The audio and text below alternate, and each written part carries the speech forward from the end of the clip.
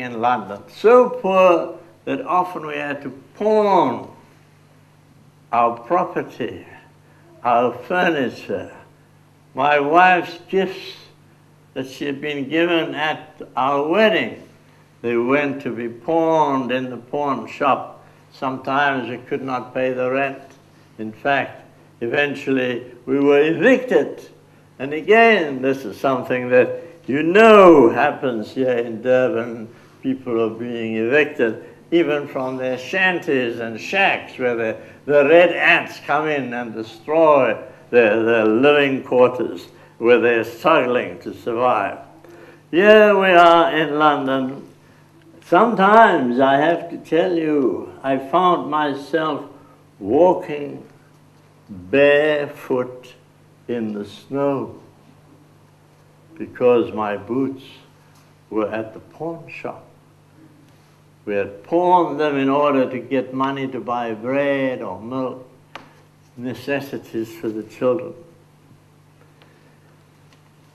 And it is under those circumstances that the children grew up. But Eleanor, Tassie as we called her, was very aware of what was going on, especially at a time right there in Soho. The British hanged in public 2 young Irishmen who were part of the resistance in Ireland. They were hanged there in Soho in the midst of a cheering, drunken crowd, hanged in public, hanged till they were dead.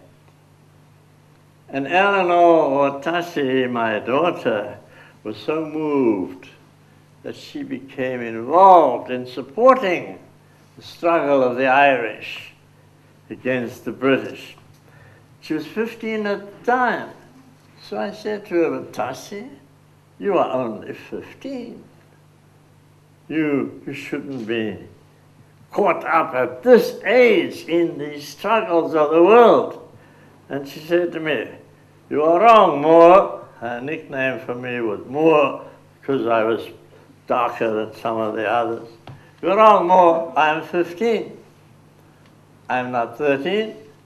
I am not 14. I am 15, and at 15, I am willing to take responsibility and to take action against injustice and against oppression. And, of course, I could not argue with her about that. Well, she went further. She said, Moore, why is it that you are always attacking the Jews? And I said to her, you're wrong. I'm not attacking the Jews. I'm attacking capitalists. And some of them are Jews. She said, yes, but you yourself are a Jew. But you were baptized. And I said, yes, that is true. In Germany, it's very hard to be a Jew. So I admit. She said, yes, Moore, but you were not just baptized. You were also circumcised, weren't you? You were circumcised. I said, a young woman really shouldn't be talking about these things. She said, you were circumcised, Moore, and from now on, I'm going to wear a badge that says I am a Jew, because I am going to support the Jews wherever they are oppressed. So you can see she's a wonderful young woman, very bright, and like her mother, very critical of my writing, telling me that I should always be clearer, more committed, more engaged in the struggle. And of course, as part of that, there were exiles and refugees coming all the time from various parts of Europe, people who were involved in struggles and got into trouble with the police or the secret police, just as you know, people could get into trouble in your country. So among them, there were people from Germany and France and Italy. And I worked with them, and we argued and we discussed. One of them as some of you may know, was Mikhail Bakunin, the anarchist with whom I was in argument very frequently, because he dismissed me and he dismissed Friedrich Engels and said, "You are mere ingrained bourgeois yourselves. Your own values are bourgeois values." And so, of course, we got into arguments about that. He was, I'm afraid, very much a utopian. So, in many respects, we were bound to disagree. But one other friend who visited was someone called Pieper from Germany. And Pieper was a regular visitor. And then, on one occasion, he came in great excitement. And he said, he announced to me and to Jenny, I have formed a Marxist Workers' Association, and we want you to come and address the Marxist Workers' Association. And I said, what is this? He said, well, we meet regularly. We discuss your writing. We analyze it, and we stick to it faithfully. Faithfully, we are always there, sticking to your word and analyzing your word. So, we want you to come and address us. And I said, I'm afraid I can't do this. What? You can't come and speak to us? The Marxist Workers' Association? I said, no, I can't. Why on earth not? Why not? I said to him, because I am not a Marxist. I am not a Marxist. And I was making a point that all this dedication to individual leadership, I myself, and I recognize that I could make errors like anyone else. And indeed, one of my great errors, I think, is to be too optimistic in my predictions. What I saw was happening in Europe at that time seemed to be such a crisis that I did not think that capitalism was going to survive. But I have to admit it. I underestimated. I was too confident. I made mistakes. And I'm willing to admit those mistakes. It seems to me I underestimated the capacity of capitalism, its ingenuity, its ability to change, to, in a sense, reinvent itself. And so, in our time and in your time, certainly capitalism has gone through many changes. And yet, much of that was predicted, both in the Communist Manifesto and in my writing, and particularly in Capital. And one of the things I predicted, which you're seeing happening now in your own time, is what is called globalization. Big word. We think now we all understand it. But long ago, I predicted that capitalism, in its need, in its search ever for bigger and larger profits and bigger and larger markets, would insist on what was called free trade.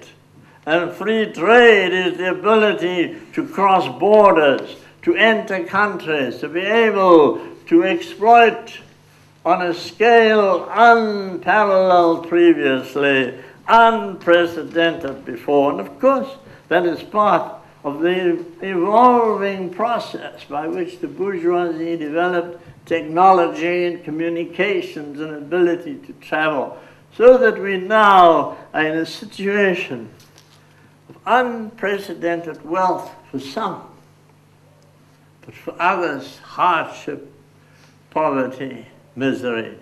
If anything, are even worse than they were before, because the tension has grown even greater between those who become billionaires on the one hand and those who are in the gutter, desperate and poor, although they may have been part of the struggle to bring about change.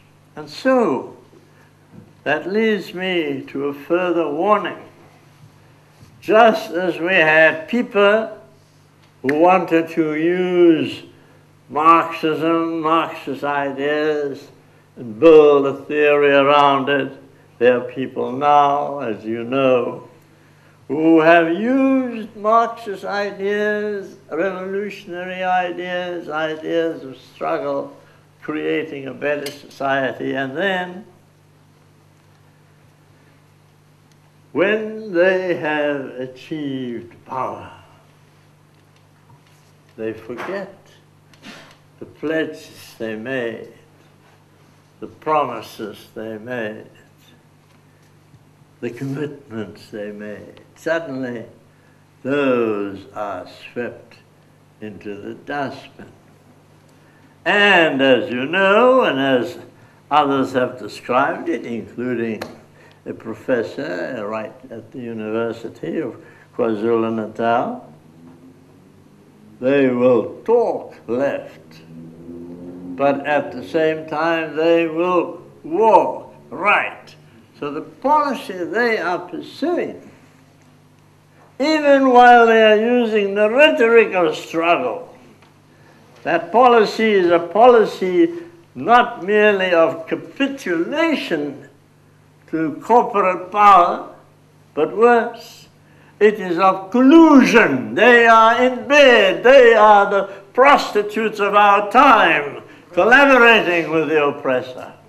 And so we must understand that not all those who talk left and indeed offer left prescriptions for solutions will necessarily adhere to those prescriptions once they have achieved power.